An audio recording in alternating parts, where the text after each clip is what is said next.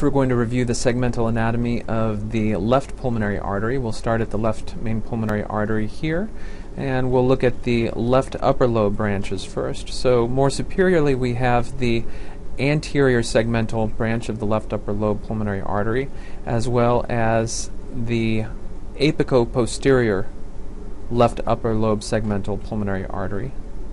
Remember, on the right there's both an apex and a posterior segmental branch, and on the left there's the apico-posterior.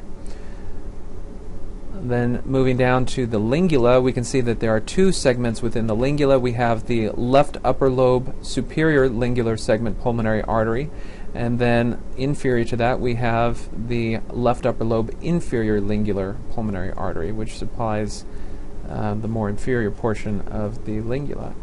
Then moving on down to our left lower lobe pulmonary artery, remember there's always that superior segment pulmonary artery, which we can see right here as it courses inferiorly into the left lower lobe main pulmonary artery. And then going down to our basal segments, we have